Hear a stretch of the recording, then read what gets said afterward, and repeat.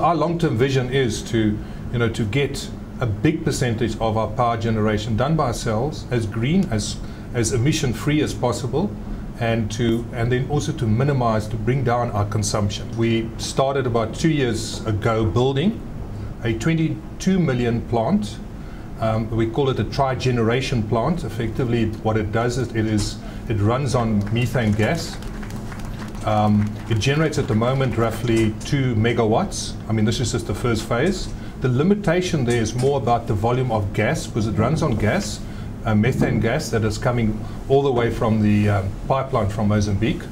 And just the volume of gas we can get is what limits us in increasing still the size of the generation. But as soon as we get more allocation of gas, we will increase the 2 meg to, we want to get as high as 12 megs if we can, on this campus, because we have strong projections of what our needs are going to be over the next couple of years as well. If you look then on how it works, effectively, as I said, it is effectively electric generation out of gas. So it's just really gas turbines effectively that run.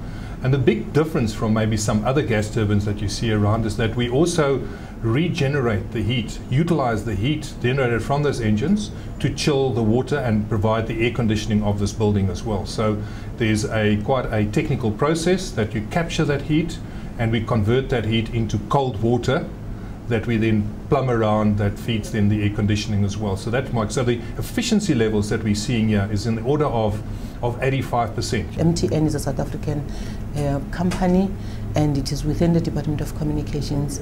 We think that they have done us proud, and not only the department, but they have done the country proud, because it's the first of its kind in Africa.